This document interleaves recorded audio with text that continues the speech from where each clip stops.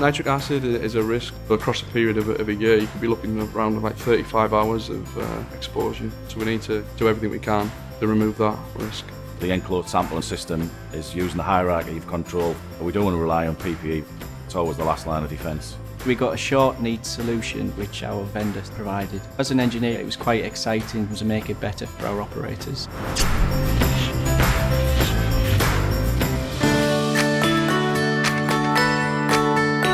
The Billingham site was built around 1917.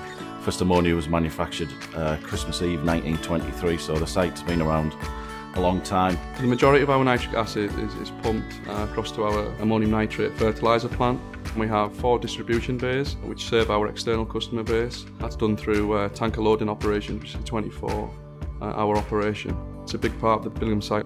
The storage tank farm evolved, so we had additional tanks coming in. So we've had this challenge of trying to make improvements throughout the area. Over the past couple of years, we've worked a lot on reducing leaks, monitoring, repair and putting a plan in place. So we put that in as a Stephen Wilson entry last year. We'd had a couple of injuries from sampling, a couple of minor burns, so we had a strong focus on reducing leaks in the tank farm area and acids area.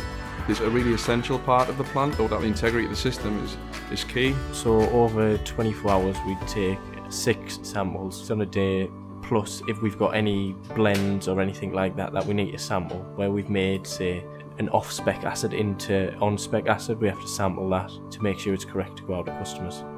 During one of our site visits, we witnessed one of the operators taking a sample, and it was immediately clear that we weren't doing it right. So with the old style, if the sample point was a distance away from the tank that you're sampling, there'd be like so many metres of line that you need to purge. It'd be stagnant in the line, so you just got to make sure that you're sampling what's actually in that tank rather than what's being left in the line. So it's an obvious risk for splashing. So as he would purge the line through, as he would go back to the sampling cabinet, there may be fumes in that area. With the old system, the sample cabinet itself was fully etched, so the operator couldn't see what he was actually doing. You basically got to position the bottle perfectly under where it's going to drain to, so that's half where you've got to position it.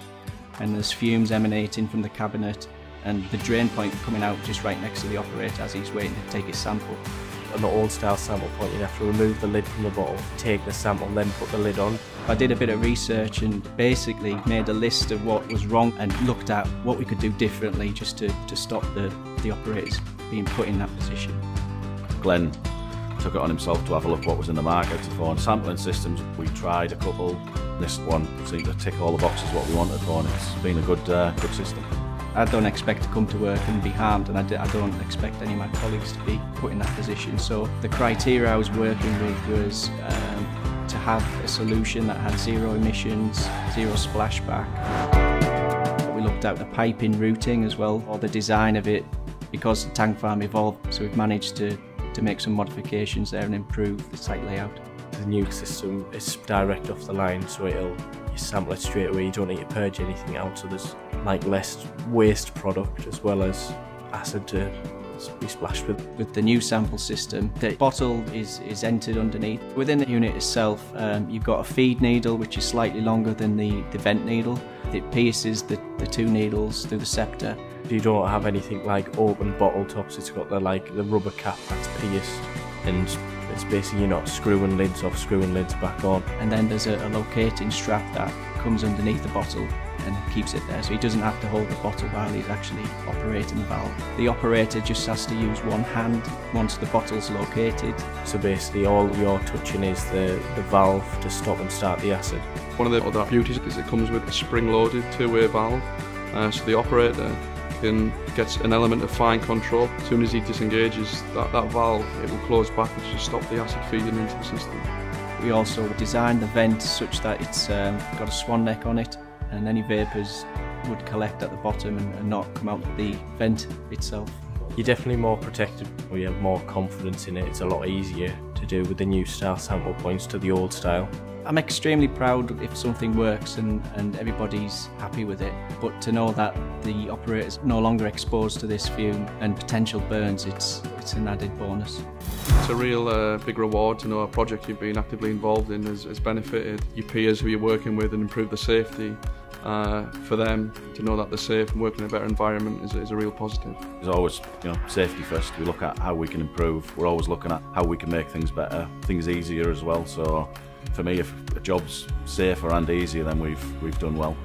So as part of being quite new to the CF wider group for the 2 UK sites, it'd be a great achievement and really well received by all on plant to certainly win the Wilson Award. It'd be great if we could be a first UK site. We don't put these things in to win awards, but to win them and have the trophy is always it's always good. It'd be a massive achievement for CF in the UK, and we do take safety very seriously. At CF, we do it safe. At CF, we work as a team. At CF, we do it right. At CF, we do it right. At CF, we do it right.